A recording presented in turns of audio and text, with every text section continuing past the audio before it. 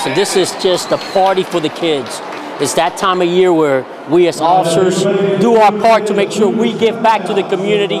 These are all kids that have special needs. They're special children in the Duval County school system, and we want to do our part to help them out. They come in, they go around and play with the police cars and the motorcycles.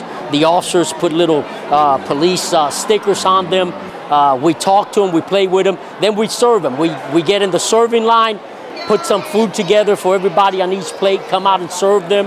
And then after they eat, then the fun begins. That's when Santa rolls in, Santa sits down, and we'll go ahead and start giving them each a special gift.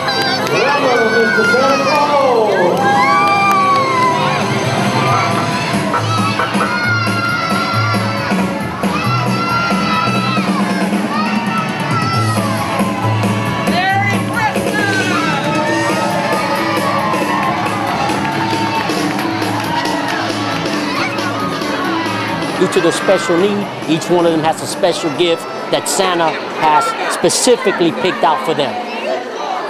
The kids love it.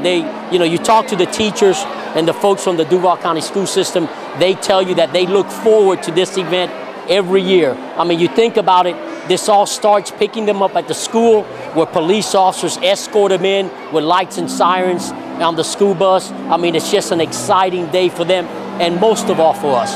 They don't know what it does to our hearts to be able to give back and do this. And you see here officers that retired 10, 15 years ago still doing this event.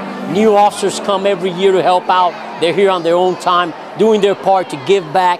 And they just love to be able to be a part of this. It does something in your heart to work with these kids.